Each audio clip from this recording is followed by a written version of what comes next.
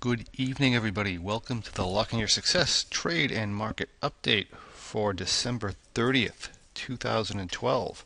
This is going to be our last trade update for this year. And the year is ending on quite an interesting note with all this fiscal cliff stuff going on.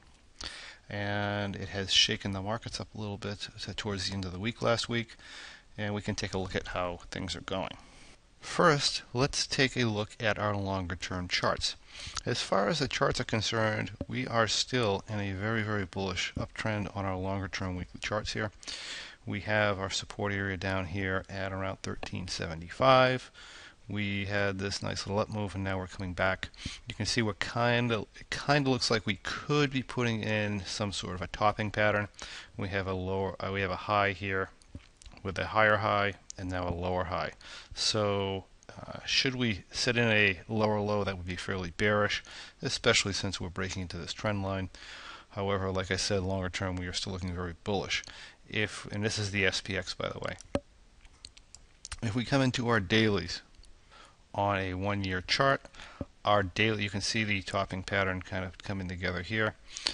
We can see that we have made this lower high. We are breaking some shorter term support levels. Breaking the low of this very bullish candle that was put in here on Thursday would be pretty bearish. As of right now, we really don't know where the market's going. Shorter term, it's going to be dependent on how the market reacts to whatever happens to come out of Washington. And as of right now, I think it's Sunday night, I don't think that there is any news whatsoever other than it does not look good for any kind of a deal.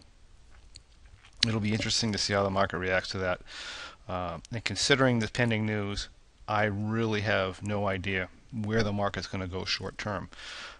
We have a lot of ideas where it may go longer term. And if this news ends up being bad, and the market decides to take the news poorly, whichever way these guys vote, then I would be looking for a move into this trend line down here. At least to the 1370 level, possibly a little bit lower to 1360.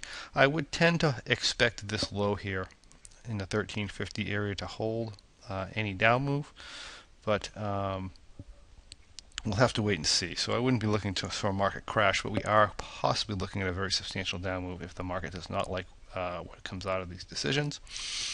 If they do like what comes out of the decisions, we are setting higher lows, and our next higher low will probably result in a higher high. I think we back out of here. Longer term, we do have a nice little, we have our all-time highs up here at 1576. And I think good news, we go to all-time highs, by the way. So if we come in here and draw this out, this would probably be a target up in here around the 1500 area.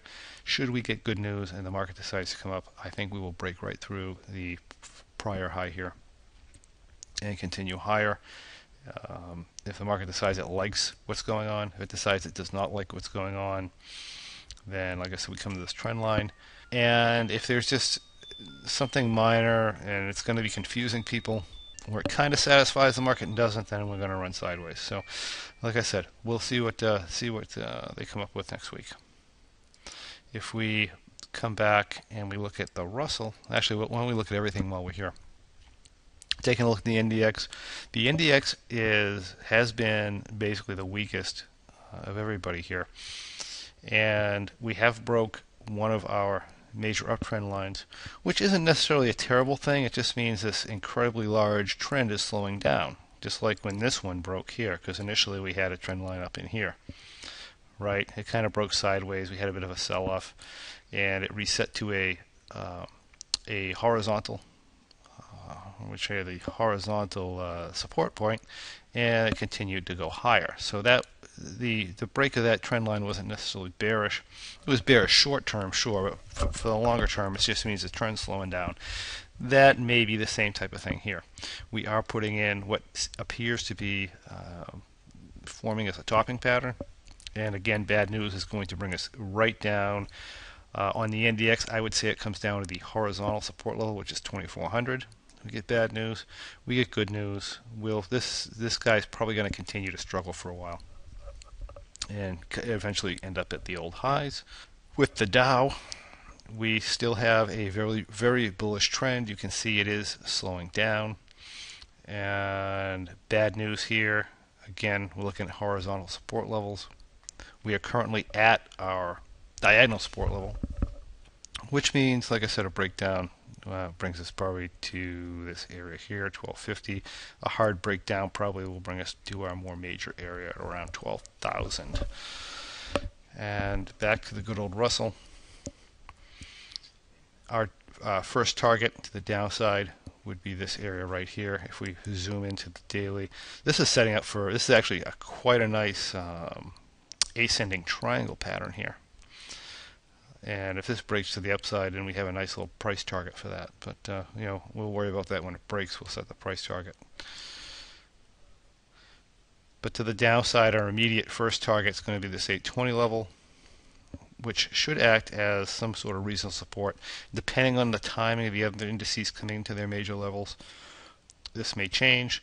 But if we get a hard breakdown, we're probably coming down to this trend line down here. So I look for an 820 level under bad news, which is only another 12 points. If we get some serious movement in the markets, then we may be looking all the way back down here at 790, which would be an interesting run. And of course, we are holding a very steep daily trend line. I would say out of all the indices on a daily level, the Russell was looking the best. It's looking the strongest. And this is poised for a fairly large up move should we get good news, right up into old highs. And like I said, I am predicting here that is dependent on, again, the news that comes out of Washington over the next week or two. All right, so that is the read that I have on the market right now. Let's take a look at our positions. I am starting to do this in option view because I think our swim lines are just been so crazy lately. I don't even trust what I'm seeing there. So here is our M3 position for January. This actually looked much worse when the markets were open on Friday. One of the things that you will that happened is if we take a look at, which is of note, we should try to look at the VIX, or in our case the RVX, because we trade the Russell.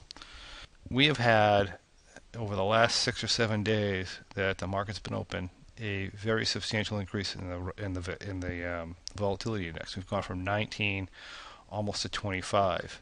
I see a resistance area here we do have a slight resistance area of this old high, which is what we came up to.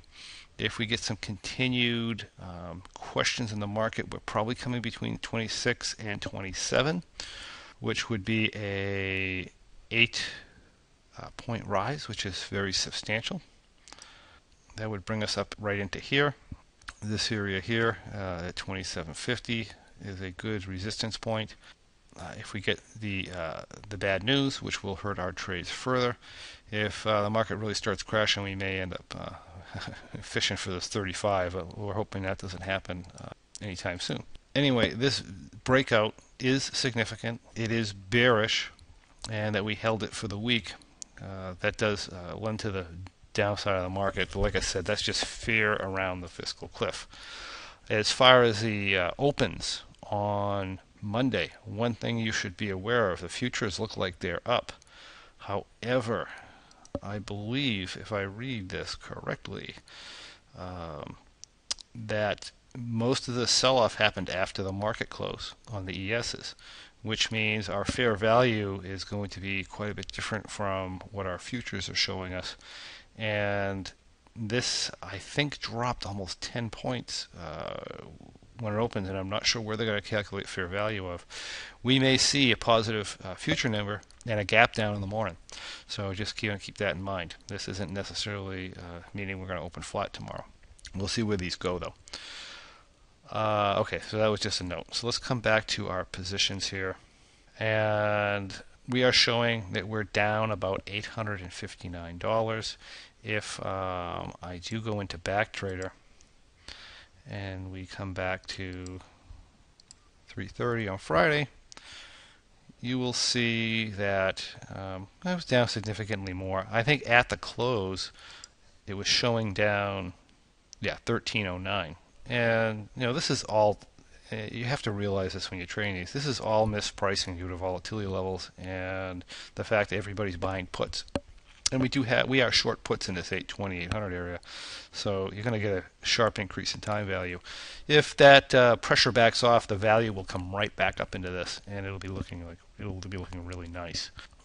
Let's take a look at let's take a look at all of our trades as of 4:30 on Friday.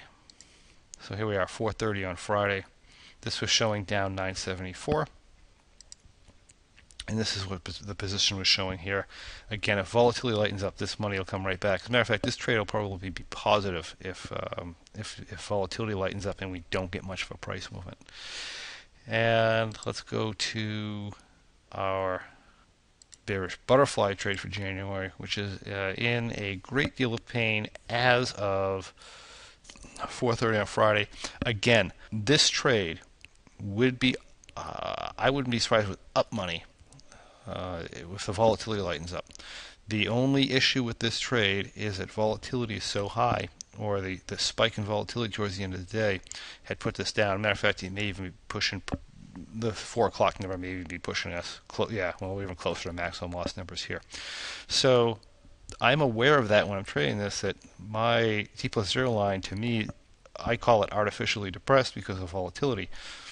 If I have to trade out of it, yeah, I'm going to take that loss, but realistically, all we're going to need is for the volatility to lighten up, and this will actually, most of this money will come back into the trade. And I think if we close this and open our matrix back up, this one's actually showing us down 14,000 after hours. So we'll have to take a look. Basically, with this position here, any significant movement to the downside, and we'll probably end up closing it. We'll have to see how fast this comes back. Should we get, I'll let it run a little bit, but should we get a flat market or an up move, then you'll see the money come back in this very, very quickly. If we see the volatility continue to rise and we get further down movement, then we may end up having to close this guy out. And as far as our February bearish butterfly trade is right here. This trade is actually doing quite nicely. Even with the volatility rise, we're experiencing a decent profit coming into this. So very happy with this trade. And that is all we have as far as trades. The only one that's in real pain is the bearish butterfly. I'm not crazy about the M3 position with the volatility. If we get a really big move this close to expiration, it's kind of a pain in the neck, but still likely to work out. So we'll see how that goes. And I would say there is a 75% chance we are going to get stopped out of the bearish butterfly for the month. We shall see. I will keep you updated with any changes in the positions.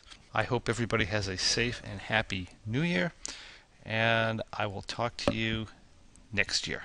Thank you and good night.